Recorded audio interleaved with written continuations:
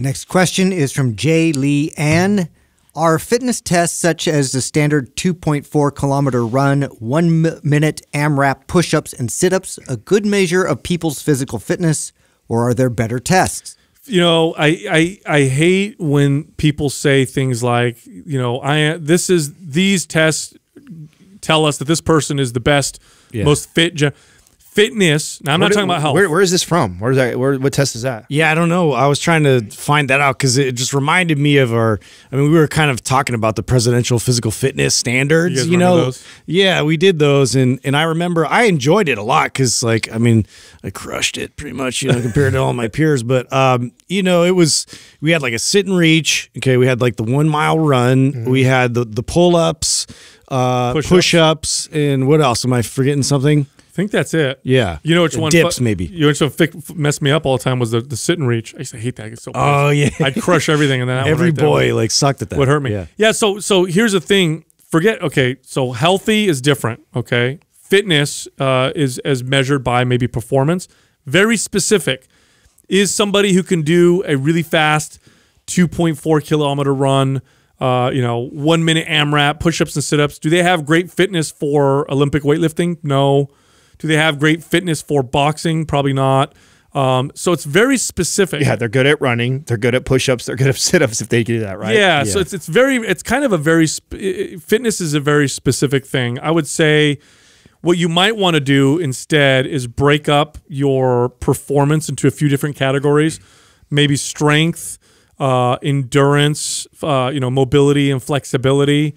Maybe those three I'd say would be the general ones, and then have a component in each one of those. I don't know. What do you guys think? Well, here's something that I will. Maybe explosive jumping. This does smell very CrossFit-y to me. Yeah, but I will and that stinks. To give it credit.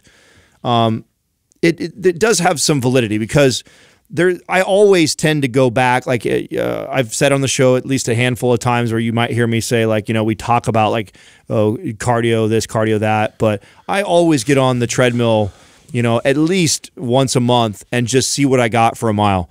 And it is a gauge for me to know if that's getting significantly worse. Am I maintaining? Am I getting a little better? And I want to be able to run a mile if I ever do it. So it's something that I've always inserted into my training, no matter what I'm focused on. And you know, it may not add a lot of value to my, you know, MAP strong workout or whatever, but I want to know. I want to know, can I still run a mile under a certain time, right? So there's value to that. I also do this thing where I do full lever sit-ups and I go to 100 and I try and get them out as many as I can, and it gives me feedback on kind of where my fitness level is. And the same thing, every once in a while I mess around and I drop down and just rep out as many push-ups as I can without stopping to see how many I'm at. And so, you know, it's a good gauge for myself to kind of see where I'm at, but it is very specific. I could be deadlifting 500 something pounds, but then not be able to run a mile because I haven't been doing it. You know, well, that's why. I'm trying to think. I liked the standards of like being able to lift your own body weight or more.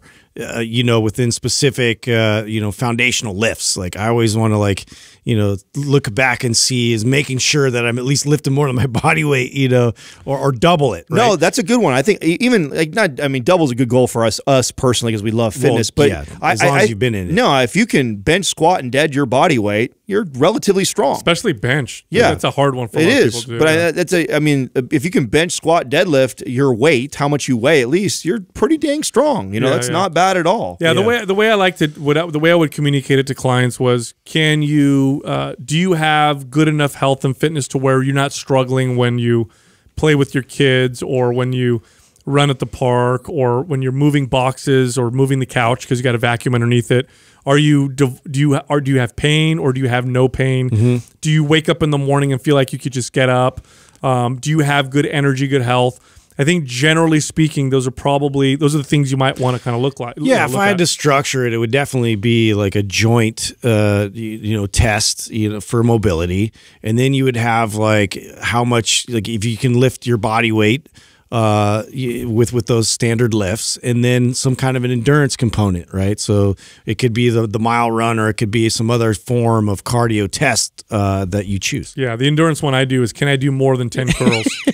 Can I walk from the couch to outside without breathing? I did 11 curls. My endurance is pretty good right now.